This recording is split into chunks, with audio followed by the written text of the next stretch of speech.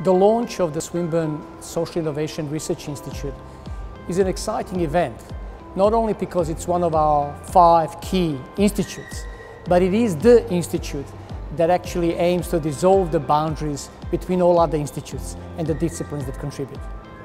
The Social Innovation Institute is interested in doing research around empowering people to participate in our society, and it's also really interested in research around enabling people to cope with disruptions in society.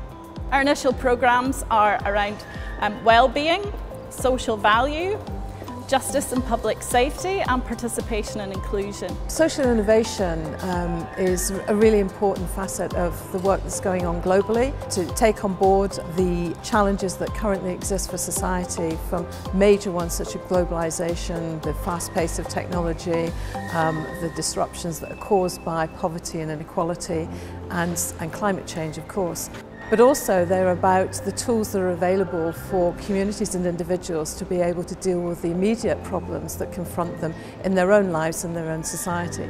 The Institute will engage with industry, services and government to generate new ways of tackling the challenges of inclusion, participation, well-being, justice and security.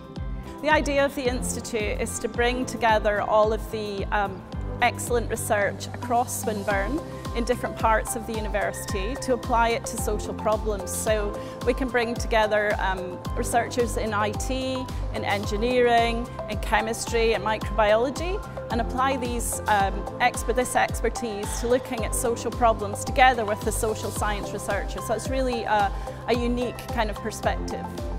This type of holistic, inclusive, human-centered approach to science, technology and innovation is quite unique and differentiates Swinburne University of Technology from other universities of technology, whether in Australia or internationally.